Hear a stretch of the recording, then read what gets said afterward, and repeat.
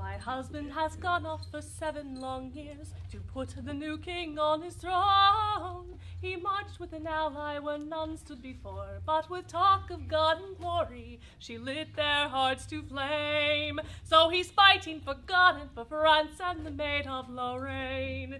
I suppose I should be jealous, as many others are, that my lord's heart and fancy were captured by her rising star. But my love too is prisoner of her many fearless ways, of the strength and the power and the sword of the Maid of Lorraine.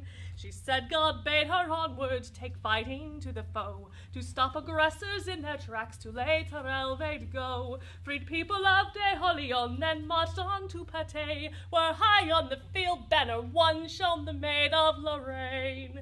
On winter's siege of Paris she took a fearful wound, was back out the next spring, but captured at Compagnon, traded to the English who called on their hounds of hell to bring down the faith and the fire of the Maid of Lorraine.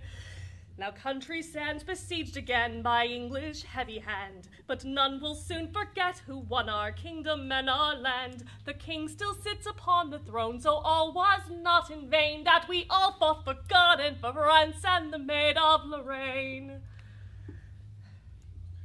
My husband has gone off for 7 long years to put the new king on his throne. Nope, sorry, I missed a verse. Now a statue stands defiant where once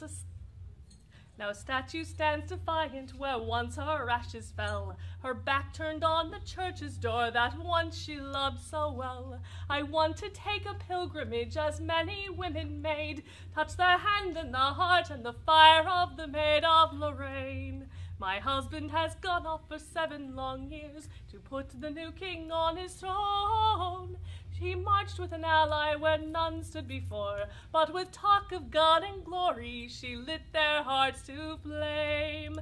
So he's fighting for God and for France and the Maid of Lorraine. We all fought for God